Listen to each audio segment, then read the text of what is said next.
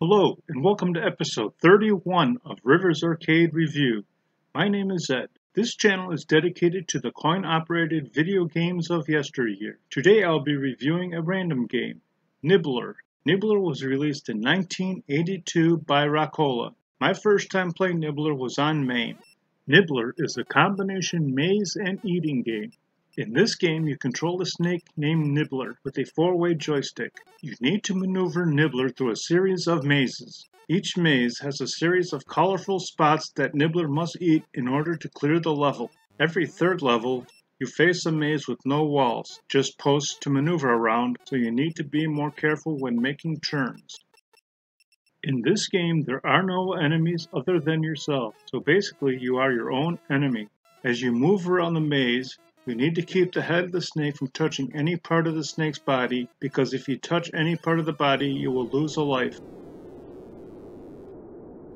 As Nibbler eats the spots, he will grow longer. Your snake automatically moves forward and will also automatically turn when it reaches a corner.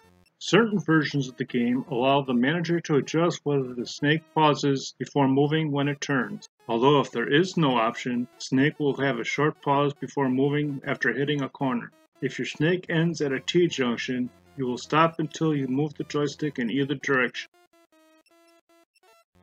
You have a limited amount of time to complete each level. Your timer begins at 990 and reduces 10 points about twice per second. Although if you go too long between collecting the spots, the timer will begin to click off a lot faster.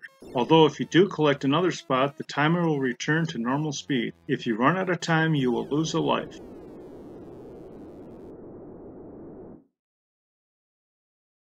You begin each new life and level with the new timer at 990. When you clear each level, you will be awarded points for the time remaining. You earn 10 points for each spot for level 1, and it increases 10 points for each level thereafter. You receive an extra life when you begin the 4th level, and every 4th level thereafter. As the levels increase, the speed of the snake will also increase. I found Nibbler very fun as well as challenging, and highly recommend playing it if you can find it in an arcade or on an emulator. I enjoyed playing this game more than Berserk, but not as much fun as Pot of Gold, so I'm ranking Nibbler 16th overall. Thanks for watching. I hope you enjoyed it. If you have any games you would like me to review, please leave a comment below or on my homepage. Please remember to hit like, share, and subscribe, and stay tuned for future videos.